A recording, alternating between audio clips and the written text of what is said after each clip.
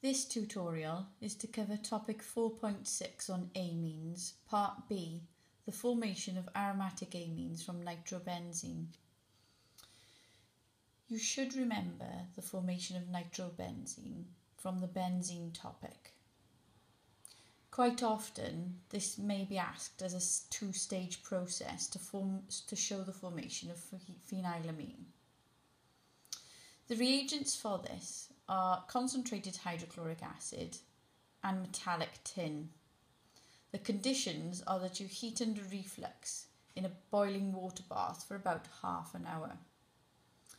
The nitrobenzene is reduced to your phenylamine, and the overall equation is this one. And again, we're going to show it being reduced by adding a certain number of hydrogens. In this case, we'll use 6.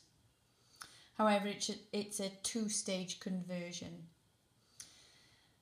Under acidic conditions, rather than getting phenylamine straight away, you instead get what's called a phenyl ammonium ion.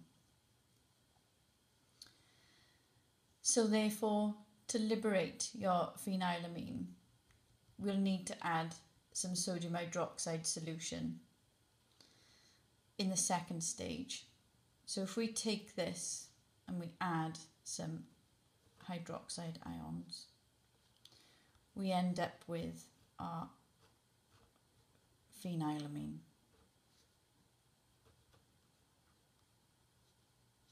Plus H2O, of course.